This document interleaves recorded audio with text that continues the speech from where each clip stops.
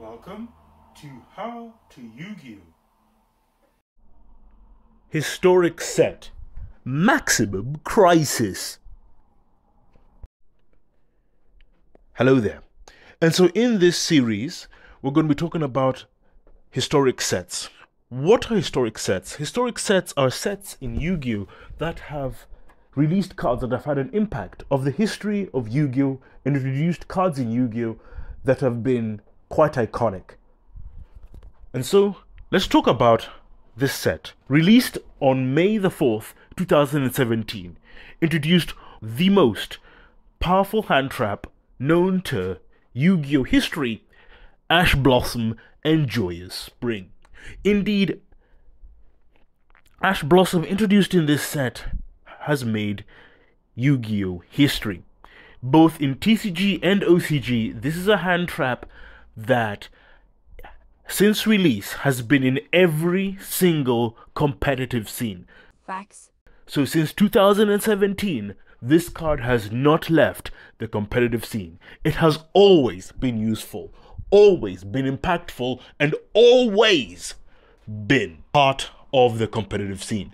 There are times when this card leaves the scene, but in general, it's been a stopgap and a card that's been also useful. And another card that were introduced in this set was Supreme King Gate and Phantasm Spiral. Indeed, that is the case. Okay, let us move on to the next things that are iconic about the set. And so the value card of this set is Ash Blossom and Joyous Spring. Indeed, as of the year of this set, this was the only value card of the set at this time. And the support update was, at this time of a power level, we were into early link format.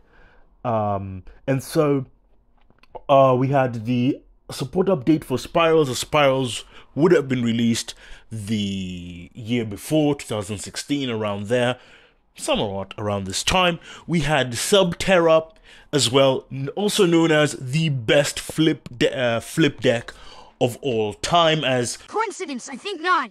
We can consider this the best flip deck of all time simply because it had the most representation as a flip deck. Shadows doesn't count because it doesn't really do flip things. I can't deny that. It's just the truth at this point.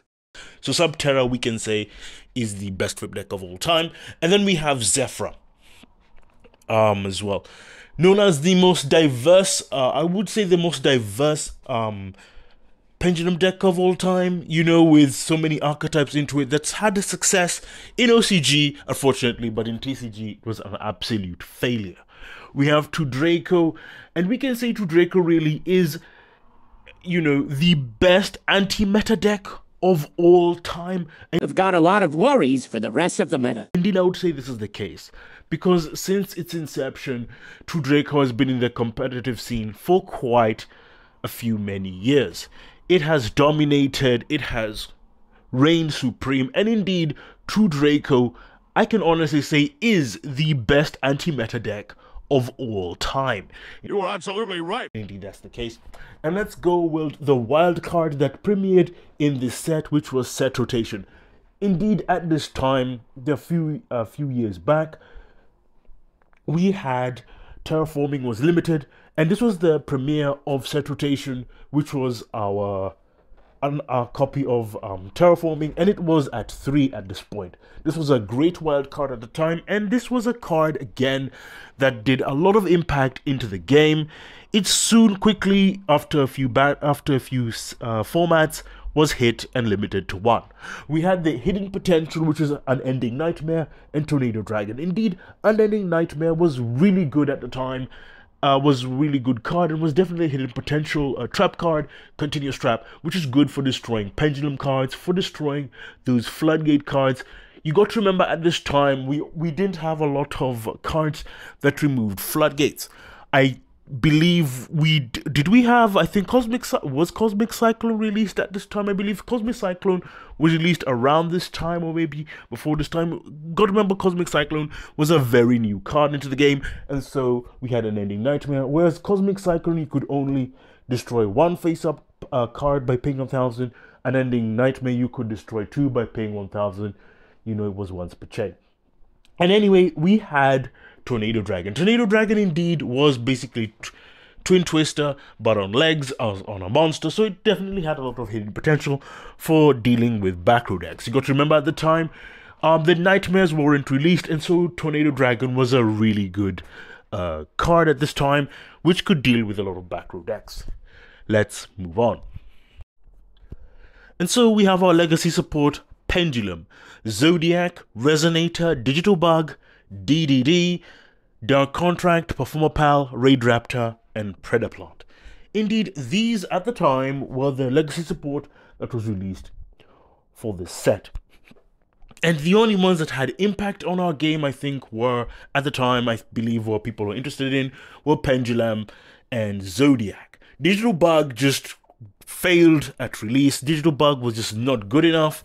It was just a really crap archetype and just didn't do anything. DDDs just didn't do anything either. So did Dark Contract. Performer Pal this was a time when Performer Pal was really was doing well.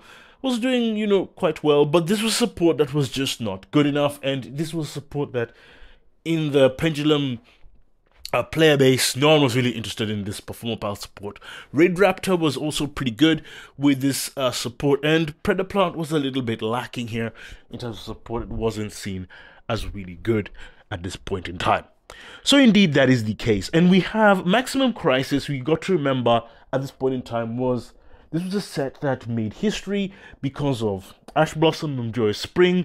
You have True Draco, which again True Draco had dominance as well on our competitive scene, as this was best wave of support that True Draco has had until to this day. Very good support, making True Draco become the best anti-meta deck of all time. Indeed, it was Maximum Crisis that introduced the True Draco truly to the competitive scene. And indeed, that is the case. Right, let's move on. And so let's grade this set. And so this set, if we grade it for everything and for its time, it would be graded as A. As for amazingly beautiful. Exactly, A as in it was a really good set for its time. It premiered one of the most powerful hand trap of all time, the most iconic hand trap of all time, which has been reprinted so many times. And you know, last year in 2023, Ash Blossom was in the Rarity Collection, and it has a quarter century printing. And as of the making of this video, quarter century Ash is going for around 200 quid for one copy. Indeed, but Ash Blossom has every single rarity of it now and is accessible to everyone. And so, what do I think about this set? This is a good set, and definitely for anyone who is a collector or anyone who likes to collect Yu-Gi-Oh sets, this is a set that is very historic and has a lot of history into the game. As we have a premiere of the best anti-meta deck of all time, which is True Draco, as True Draco currently and still to this day holds the longest record for being in the competitive scene for the longest time, right? As an anti-meta deck, that's amazing. We also have the premiere as well of Subterror as well. This is an archetype that entered the competitive scene as a flip deck, and to this day, this is the best flip deck of all time in Yu-Gi-Oh! No other flip deck in Yu-Gi-Oh's history has achieved this level of results. It's been absolutely insane. Subterror is the best flip deck of all time, and definitely something to be considered, right?